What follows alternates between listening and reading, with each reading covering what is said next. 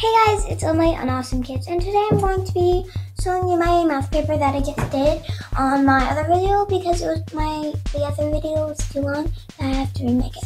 So it's how many fingers and eyes, and I think that's kind of weird. Fingers and eyes. So my first problem is there are 4 people sitting at the table. Each person has 5 fingers on each hand. How many fingers are together?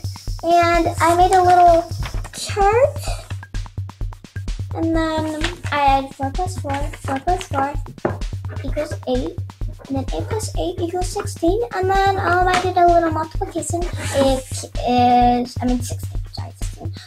4 times 4 equals 16. Okay, so there are 12 people in my group. Each person has 2 eyes. How many eyes are all together? So I did a little chart again, all the way through, and 1 through 12, and I got 24. And then number 3, Sarah had some. Well, I have to write it. So Sarah has some cookies. 4 goes across and 3 goes down. How many cookies are on the tray? And it's 4 times 3 equals 12. And then our ongoing review is 5 times 3 equals blank. A, 9, B, 12, C, 15, or D, 25.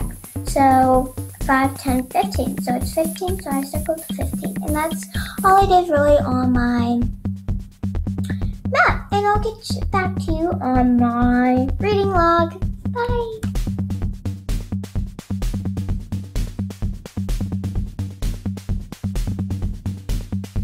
Hey guys, so I'm doing cause and effect and doing my sister getting Legos because all my toys are in my room. Anyway, so I'm doing my reading log, which is cause plus effect.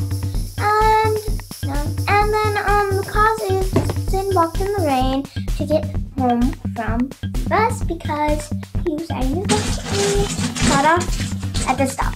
Jackson got really soaked when he got home because it was raining and pouring. The old man is gone. Love is good. His head woke up in the morning.